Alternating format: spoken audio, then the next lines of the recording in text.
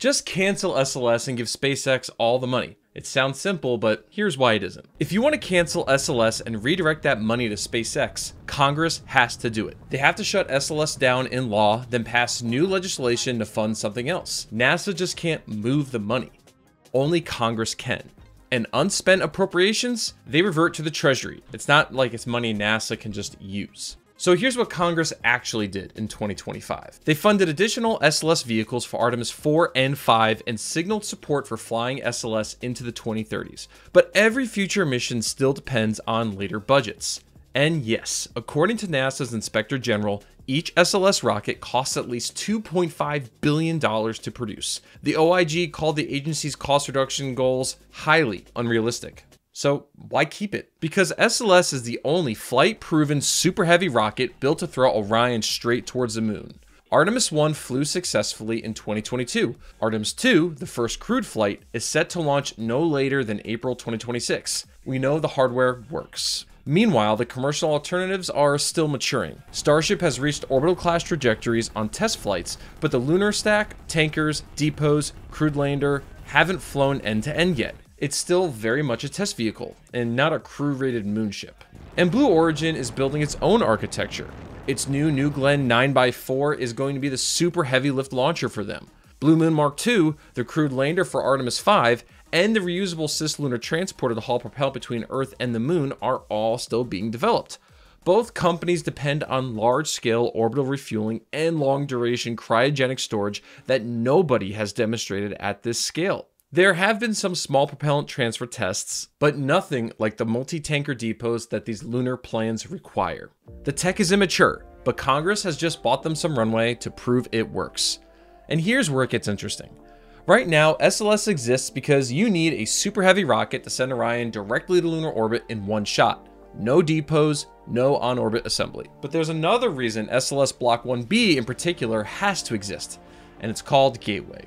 Gateway is a lunar space station NASA is building with international partners. Most of its modules need to launch with Orion, because Orion provides the guidance, navigation, and control to actually assemble the station at the moon. That means those modules have to ride on the same rocket as a crew capsule. Only SLS Block 1B can do that.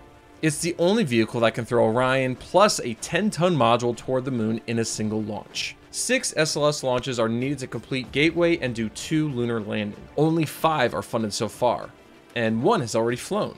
So here's the uncomfortable truth. As long as Gateway exists in its current form, SLS Block 1B has a job that commercial rockets can't easily replace. But that doesn't mean commercial space is irrelevant. If orbital refueling matures the way SpaceX and Blue Origin hope, the next generation of lunar missions, after Gateway is built, could look very different. A smaller, cheaper booster could lift a crew capsule to low Earth orbit, top it off there, then send it to the moon for a fraction of today's costs. Full power and liftoff. By the late 20s or early 30s, there should be real flight data and cost numbers from Starship and Blue Moon.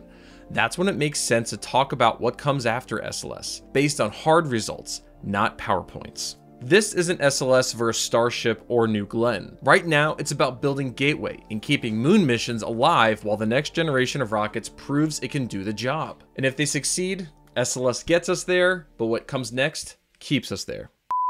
Okay, want to hear a funny story? Right when I finished editing and making this video, Jared Isaacman, the likely next administrator of NASA, had his confirmation hearing, and in the very first question he got from Senator Cruz, he answered essentially the exact sentiment and story arc of this video. So I thought we might give Jared the last word here on the concept of SLS versus or with commercial space. And I think you put a bow on it quite eloquently. So take a listen. We believe that the current architecture with SLS is the fastest path to achieving our near-term lunar objectives, which should be to return to the moon before our great rival and establish the infrastructure so that we can realize the scientific, economic, and national security value.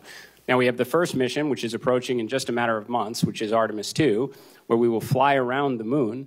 The next mission, Artemis 3, we're going to land astronauts on the moon. There's a lot that has to happen in between Artemis 2 and 3.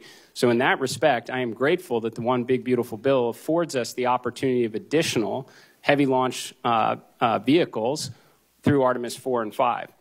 Now, in order for with respect to the continuity of the mission, Senator, in order for us to actually land the astronauts on the moon, it will mean that one, or ideally two, commercial partners will have pioneered reusable heavy launch lift capabilities and orbital propellant transfer to get the lander to the lunar environment.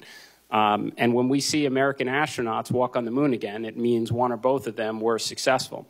So in doing so, after completing the Artemis 5 mission, which is already contemplated in the One Big Beautiful Bill, we should have numerous options available to us to have routine and affordable missions to the lunar surface for continuity beyond Artemis 5. Well said, Jared, and I wish you best of luck being NASA's next administrator.